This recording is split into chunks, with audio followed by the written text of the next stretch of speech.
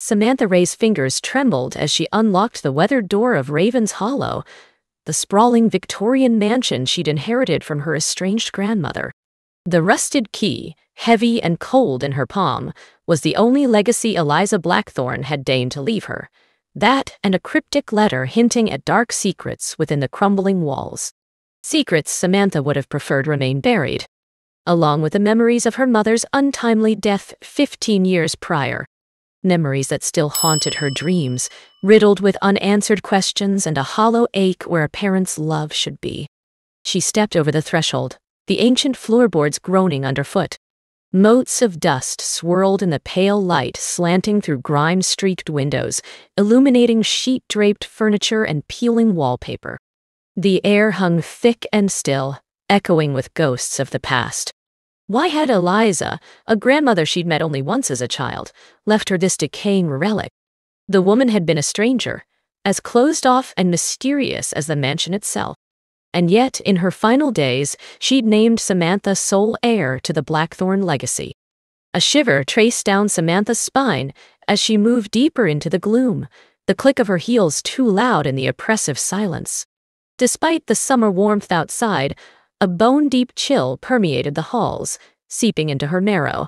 She wandered into what had once been a grand parlor, its glory now faded like a daguerreotype. Dust-shrouded portraits hung on the silk-paneled walls, their subjects stern and watchful. One in particular drew Samantha's eye, a severe woman in black lace, her silver-streaked hair pulled into a severe chignon. Piercing gray eyes seemed to bore into Samantha's very soul. Eliza. Even in oils, she emanated an aura of darkness, of secrets that cut like shards of mirror glass. Unnerved, Samantha backed away and collided with a solid wall of muscle. She yelped, whirling to find herself face to face with the most strikingly handsome man she'd ever seen. Raven hair fell over his forehead, framing angular cheekbones and eyes the color of a winter storm. He wore faded jeans and a black Henley that clung to his sweat-dampened skin. "Easy there," he said, deep voice tinged with amusement. "I didn't mean to startle you." Samantha pressed a hand to her thundering heart. "Who are you? What are you doing here?" "Nathaniel Asher. I'm the groundskeeper." His gaze flicked over her, assessing. "And if I had to venture a guess, you must be Eliza's granddaughter. The one who inherited this place." She nodded jerkily. Samantha Ray. "My condolences for your loss." There was a flicker of some deeper emotion in his eyes before he shuttered it. "Eliza was a complicated woman." "That's putting it mildly," Samantha muttered. She hesitated, then plunged ahead, desperate for any scrap of insight. Did she ever talk about me? About why she left me the house?" Nathaniel's jaw tightened imperceptibly. Eliza kept her own counsel. "I'm just the hired help." He glanced away, gaze catching on the portrait. Something haunted surfaced in his expression before it vanished.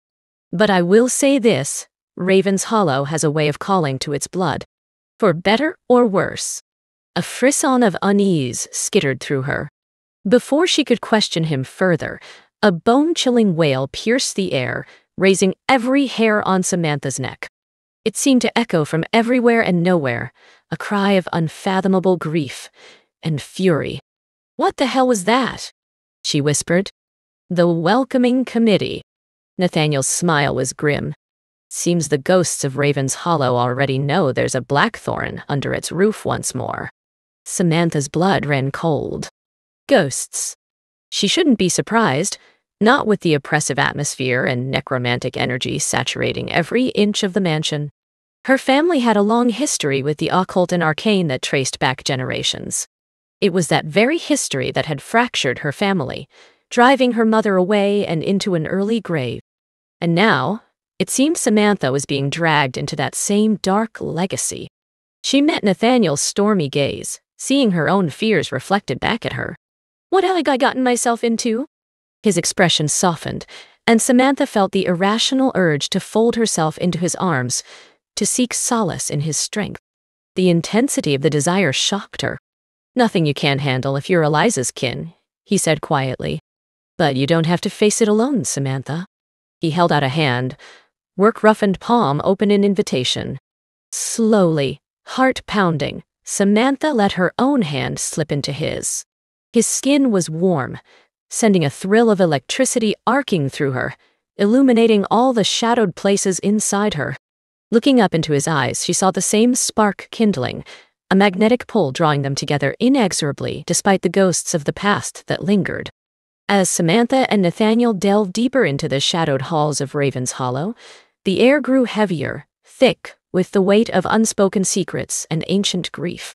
Cobwebs brushed Samantha's cheeks like spectral fingers, sending shudders rippling through her. But it was Nathaniel's presence at her side, his hand warm and steady in hers, that kept the rising tide of fear at bay. There was something about him, a quiet strength and understanding, that made her feel less alone in this gothic nightmare. They emerged into a cavernous library, its walls lined with towering bookcases that stretched to the vaulted ceiling. Stained glass windows cast eerie pools of color across the parquet floor, distorted images of ravens and thorny roses. In the center of the room stood a massive oak desk, its surface strewn with yellowed papers and leather-bound tomes. Eliza spent most of her time here, Nathaniel murmured, releasing Samantha's hand to run his fingertips along the desk's edge. Poring over old documents, chasing down leads to the family's dark past. Samantha's gaze snagged on a sepia photograph propped against an inkwell. A young woman in Edwardian dress, her hair piled high in an elegant Gibson girl coif, died. But it was her eyes that made Samantha's breath catch. Wide and haunted, holding a world of secrets and sorrow. "My mother," she whispered, picking up the photo with trembling fingers. "She looks so broken." Nathaniel came to stand behind her, his presence a solid warmth at her back. "From what Eliza told me, your mother never recovered from the loss of your father, or from the expectations placed on her as a Blackthorn daughter." Samantha closed her eyes against the sting of tears. "She ran away when I was 12, left me with my grandmother, and disappeared into the night. I never saw her again." Until the police had knocked on Samantha's door, their faces grave as they delivered the news that shattered her world. Amelia Ray, found dead in a cheap motel room, an empty bottle of sleeping pills on the nightstand. No note, no explanation. Just a void where mother should be. A tear slipped down Samantha's cheek, and Nathaniel's hand came to rest on her shoulder, a gentle anchor. "I'm so sorry, Samantha. No child should have to bear that kind of loss." She leaned back into him instinctively, soaking in his strength. "I never understood why she left. Why she couldn't fight for me, for us. And now I'm trapped in the same cycle of secrets that destroyed her." Nathaniel turned her gently to face him, his stormy eyes holding hers with fierce intensity. "You are not your mother, Samantha. Or your grandmother. You have a chance to break this pattern, to find the truth, and set yourself free." His hand cupped her cheek, calloused thumb brushing away her tears. "And I swear to you, on everything I am, you won't face it alone." He was so close, the scent of pine and wood smoke overwhelming her senses. Her gaze dropped to his lips, tracing their sculpted lines. Remembering how it felt to take solace in his embrace? What would it be like to lose herself in him? To let him chase away the shadows of her past with the fire of his touch? As if sensing the direction of her thoughts, Nathaniel's eyes darkened, his breath hitching. Slowly, achingly slowly, he lowered his head towards hers. A violent gust of icy wind howled through the library, slamming shut the French doors with a deafening bang. Books flew from the shelves, swirling around them in a vortex of fluttering pages and ancient knowledge. The stained glass windows rattled in their panes, as if shaken by an unseen hand. And there, materializing in the center of the maelstrom, was the spectral figure of a woman in a tattered white gown. Raven hair billowed around a face Samantha knew all too well from faded photographs and the lines of her own reflection. "Mother!" she choked out, clutching Nathaniel's arm in icy shock. Amelia Ray's ghost turned hollow, accusing eyes on her daughter, one arm lifting to point a skeletal finger directly at Samantha's heart. "Murderer," the specter hissed, voice dripping with venom and despair. "You killed me, and now you will reap the poison you've sown." Samantha shook her head frantically, tears streaming down her face. "No, Mom, please. I didn't, I never meant." But the ghost only glared with hatred burning in its sunken sockets. "Darkness begets darkness, daughter mine. The curse will have its due." With a final piercing wail, Amelia's spirit dissipated like mist on the wind, leaving only the echo of her curse ringing in Samantha's ears. The pages fluttered to the ground, a snowfall of secrets and lost history. Samantha collapsed against Nathaniel's chest, sobs racking her slender frame. He held her tightly, murmuring reassurances into her hair even as his own heart raced with dread. "She blames me," Samantha gasped brokenly. "My own mother thinks I killed her." "Shh, love, no. That wasn't her." "Not really." He stroked her back in soothing circles. "This house, it twists things, takes our worst fears and sharpest regrets and throws them back in our faces." Samantha clung to him, desperate for the steady beat of his heart beneath her cheek. "What are we going to do, Nate? How do we fight this?" "The only way we can. Together." He pressed a kiss to her temple, lips lingering on her skin. "A vow and a prayer. We find out the truth about your family, break this cycle of tragedy. And I'll be with you every step of the way, darling. No matter how deep the darkness goes." She raised her head to meet his gaze, seeing the steadfast promise shining in those stormy depths. And in that moment, Samantha knew she would walk through hell itself with this man. Would face any demon, any skeleton in her family's closet, as long as his hand was in hers. Slowly, surely, she stretched up to brush her lips over his, sealing the unspoken pact between them with a kiss that tasted of salt and desperation and fragile, unfurling hope. Nathaniel's arms tightened around her, crushing her to him as he deepened the kiss. Tongues tangled, breath mingled. A stolen moment of solace amidst the encroaching shadows. When they finally broke apart, chests heaving, Samantha laid her palm over his thundering heart. "Don't let me go," she whispered. "Stay with me, Nate. No matter what ghosts come knocking." "Always," he rasped. "In this world and the next. I will never leave your side." And there, surrounded by the fallen secrets and shattered past, they sealed their fate. Came together in desperation and desire, love and absolution. An unbreakable bond forged in the crucible of Raven's Hollow. But beyond the walls, the wind still keened a dirge of sorrow and revenge, whispering of dark revelations yet to come. In the days that followed, Samantha and Nathaniel pored over the secrets scattered like fallen leaves throughout Raven's Hollow. They combed through brittle journals and faded correspondence, piecing together the dark tapestry of the Blackthorn legacy. Late one night, huddled together in the library under the guttering light of oil lamps, Samantha found a letter that made her blood run cold. The paper was soft with age, the elegant script spidery and faded.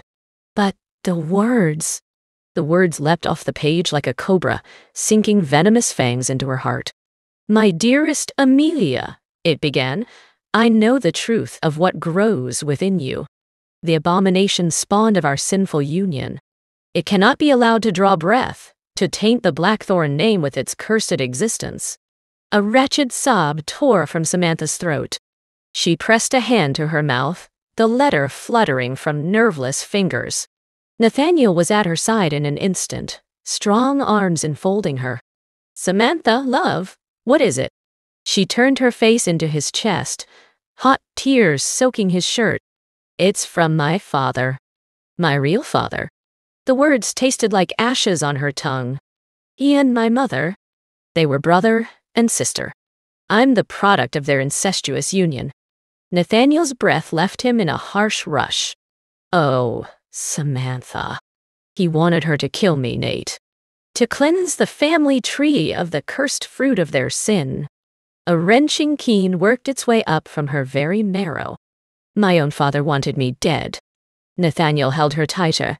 His heart beat a staccato drum beneath her ear.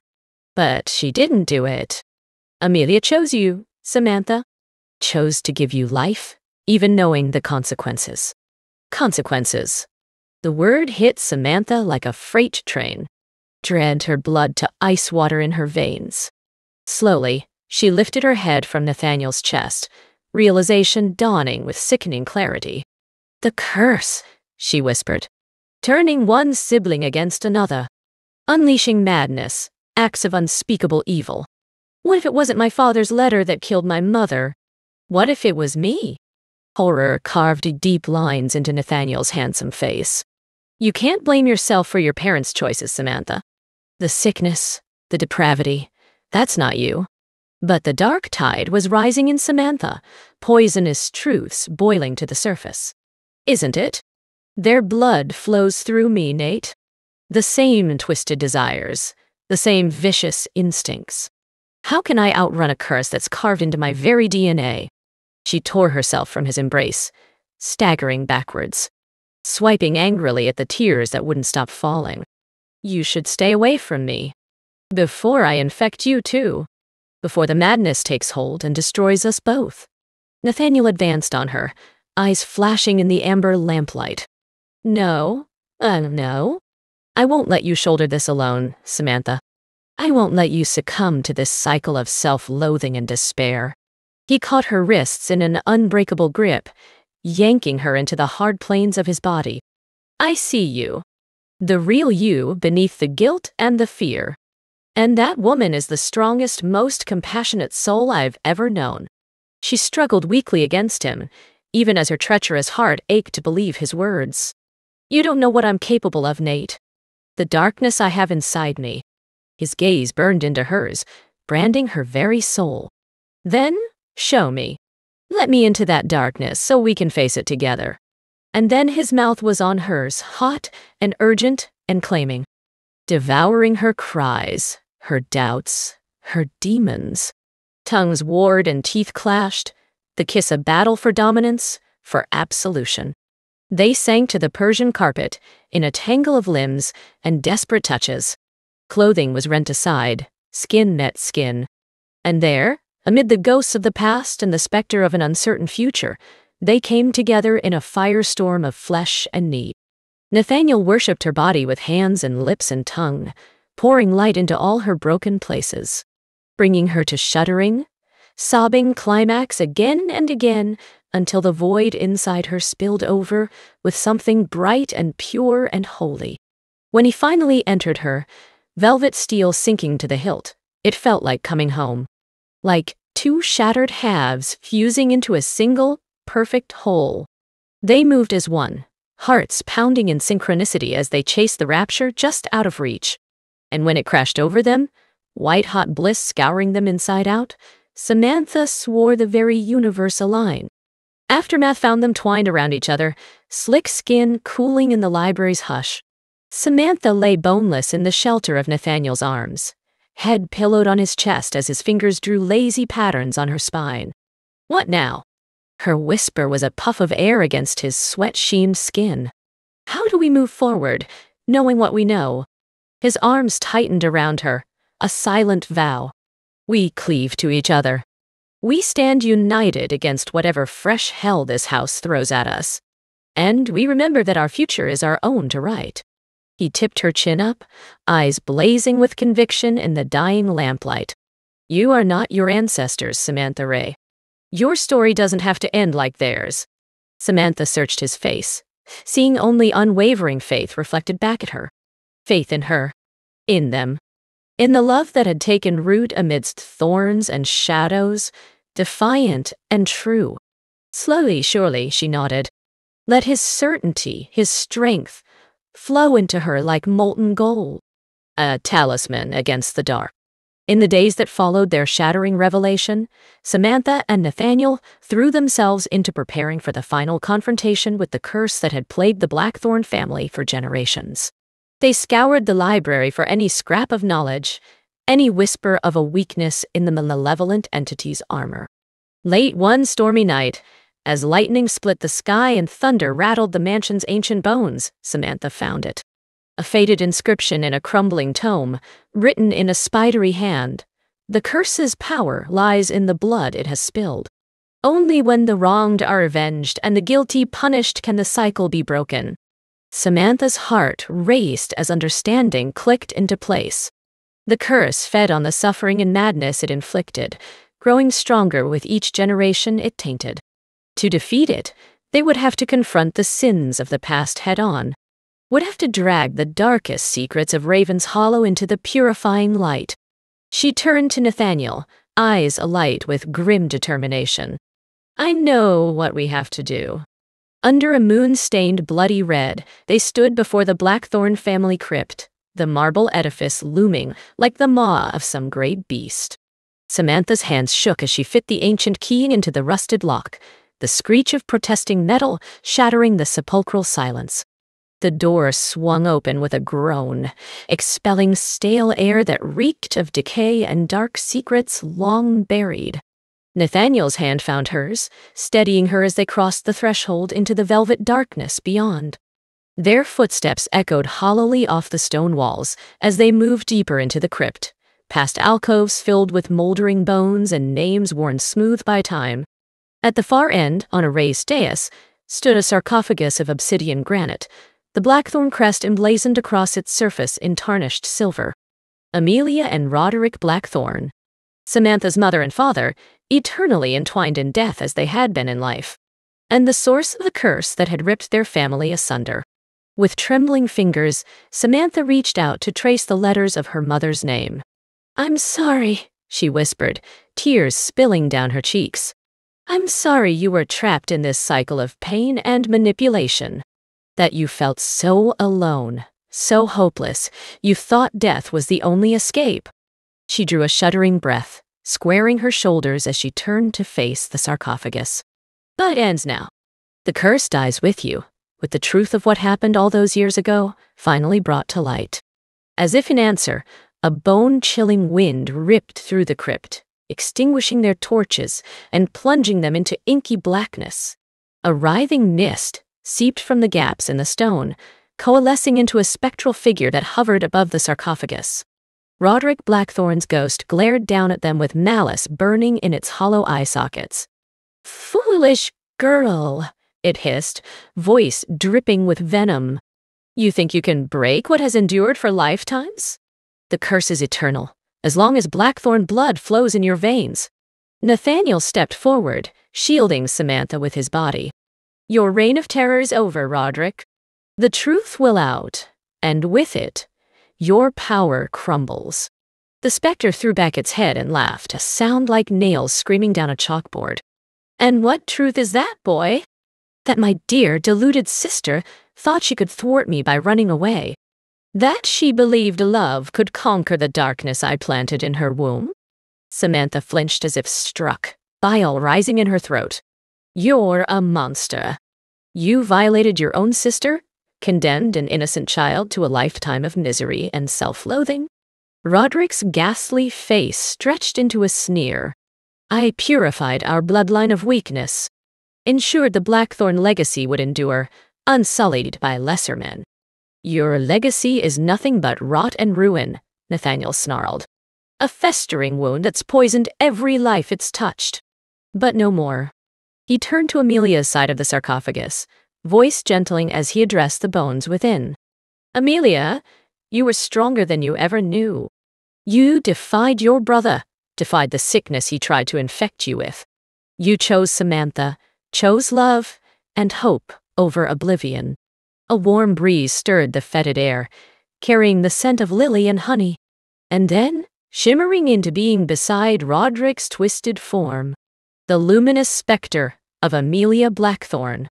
Tears glittered on her translucent cheeks as she beheld Samantha, lips curving in a tremulous smile. My baby.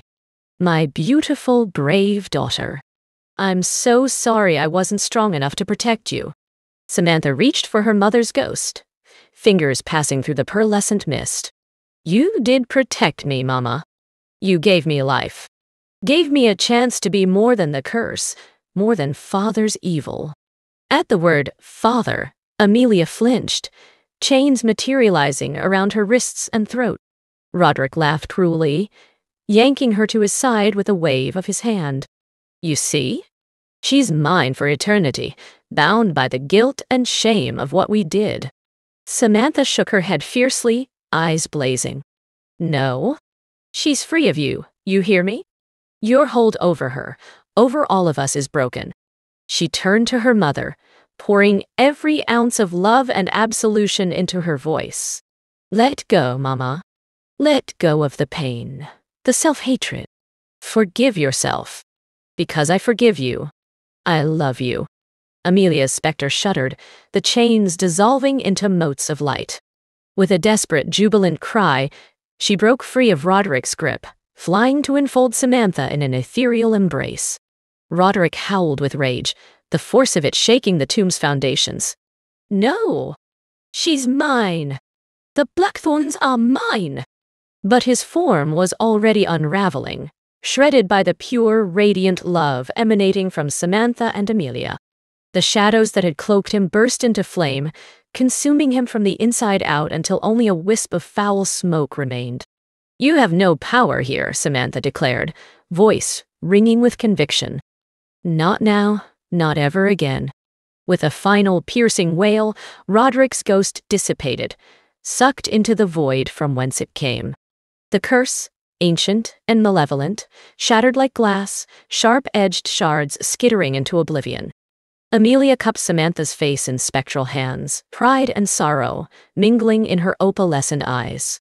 My darling girl, you freed us all. Nathaniel came to stand beside them, one arm wrapping around Samantha's waist. She freed herself by embracing the truth and the love that's always lived inside her. Amelia nodded, a serene smile gracing her lips. Take care of each other. Be the light in the darkness for one another. That's all a mother could ever want for her child. With a final, shimmering caress, she faded away, borne to a well-deserved rest on a sigh of wind. Samantha turned into Nathaniel's arms, face buried in the crook of his neck, as sobs racked her slender frame. He held her through the storm, murmuring words of comfort and devotion against her hair. When at last the tempest subsided, they emerged from the crypt hand in hand to greet a sky painted in the pinks and golds of dawn. The air tasted sweeter somehow, the dew-kissed grass greener and more alive. Raven's Hollow stood silent and watchful, its dark facade lightened by the touch of morning sun. No longer a bastion of secrets and sorrow, but a monument to survival. To the unshakable bond between lovers, between mothers and daughters. Samantha twined her fingers with Nathaniel's, head held high as they strode towards the house that was now theirs. Towards a future unwritten, unburdened by the shackles of the past. She had walked through the valley of the shadow, had stared into the abyss of her family's darkest sins. And she had emerged victorious. Tempered by tragedy, buoyed by a love that could move mountains and part oceans. In the end, that was the greatest legacy the Blackthorns could have left her. The knowledge that she was stronger than any curse, mightier than any monster lurking in the dark. That she was, and always would be, the mistress of her own fate. The author of her own story. With Nathaniel at her side and the ghosts of Raven's Hollow laid to rest, that story was only just beginning.